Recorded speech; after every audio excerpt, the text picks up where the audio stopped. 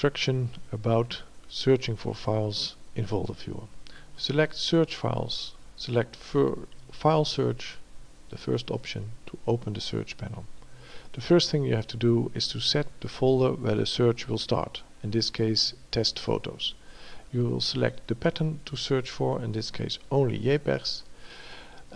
You can set the file size to be included. You can set a certain date the picture was taken in, and when you click Find, the search will be executed.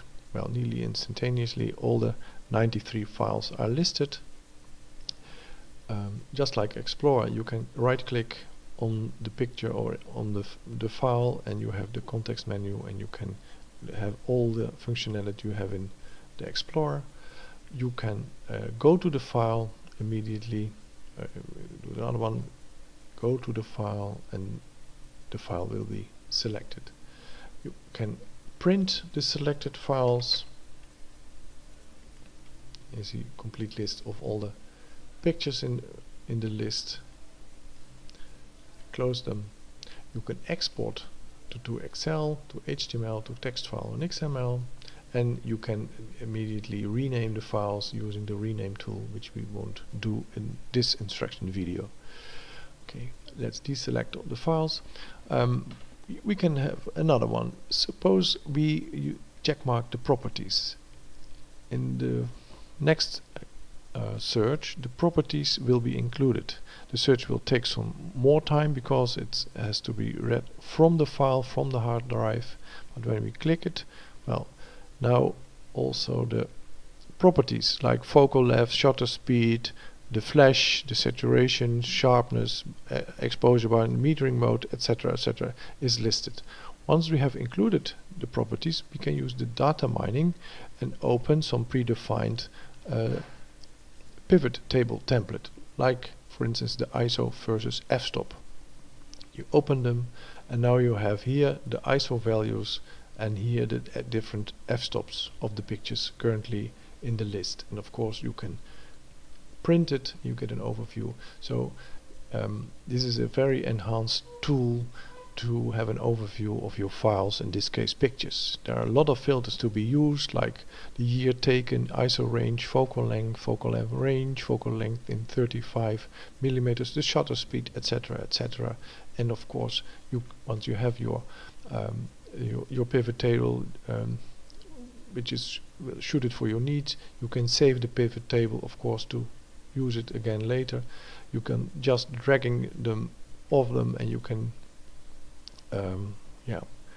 exclude a new one. And here you have, for instance, the f-stop. It's maybe a strange one, but just for the sake of argument, you have here the year taken, and here the different f-stops. Well, like another one, for instance, the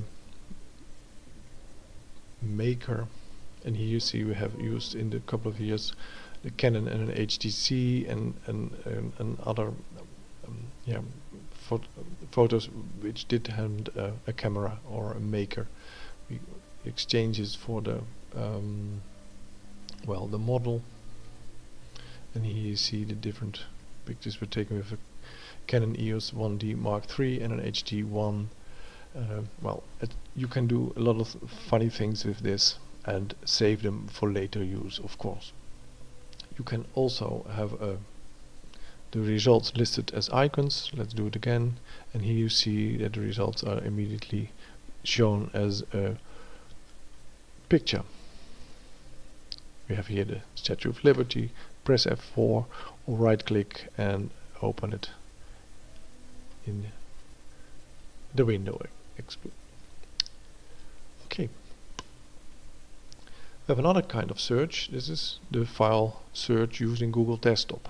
And Google Desktop, let's clear them. With Google Desktop, if it's installed on your hard disk, Folder Viewer will notice it and implement it into Folder Viewer. It's for the needle in the haystack searches.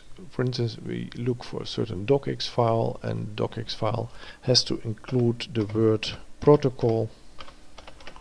When we search, we see that it's very fast.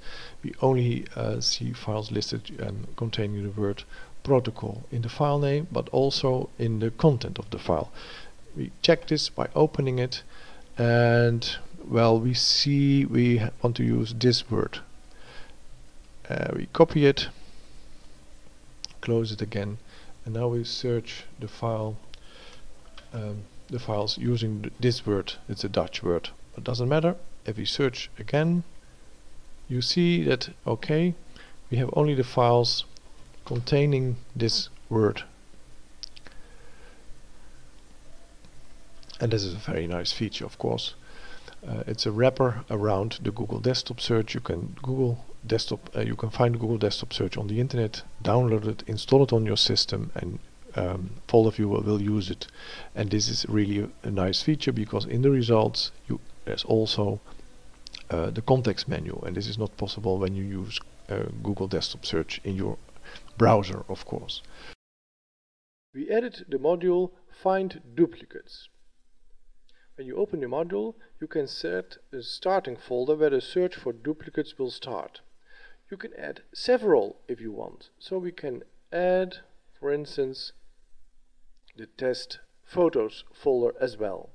Now the search for duplicates will use the test library for starting point and the test photos as a starting point. You can also, of course, use the Chrome bar again, but then you have a single starting point. For instance, the F drive or the E drive.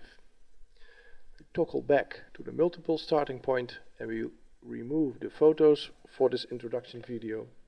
We want to search for duplicates using the test library as a starting folder and the subfolders. When we click on search, then the application will search for duplicates. And you will see it searched 2 folders, found 36 duplicates in 220 files in just over a second. You can sort the result using the date created or the date modified. When we search again, you will see a different order. Switch back to date created, and you can also order ascending or descending. When you search again, you will see another order of the results. Go back to the order ascending, and we search again.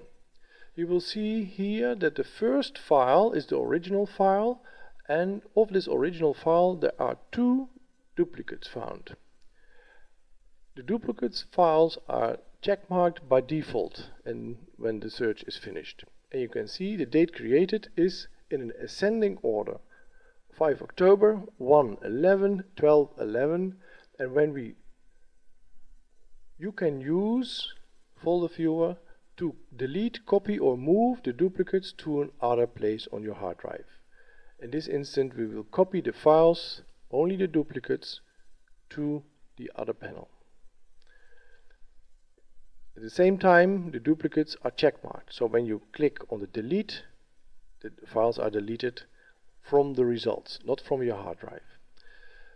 You can, of course, when you select them all, Ctrl A, print the files, and you see a nice overview of the duplicates. In blue and underlined is the original file, and the second, in this case, the second 2 lines represents the duplicates. As you can see, they are checkmarked. They have, of course, the same size because they are duplicates, and the results and the algorithm behind it uses a bit-by-bit comparison.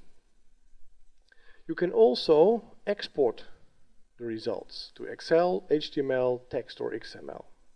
And finally, you can always preview the files. You select the first and click on the preview panel on the right side, and immediately the file will be loaded, and you can see these 2 files. Even when the second is a copy and a different file name, the program found it as a duplicate.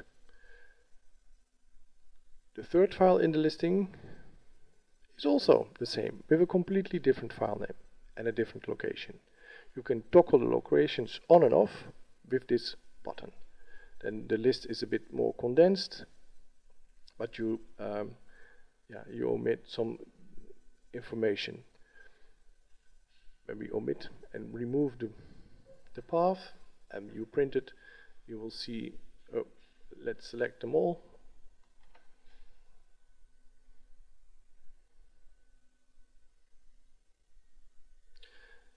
the results are more condensed, but you see the path on the end of the list.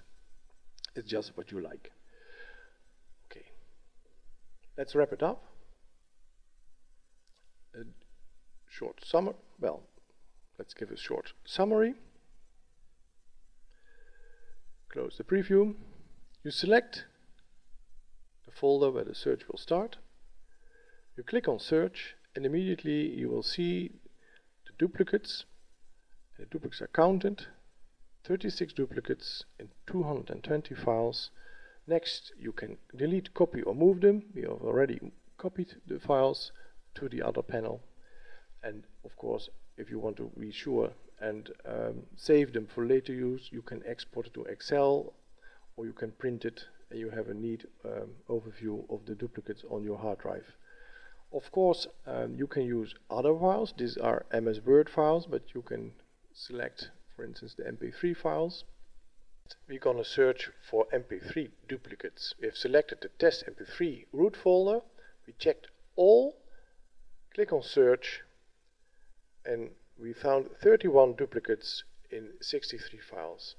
When we open the previewer, immediately the first file is loaded and you can start playing it.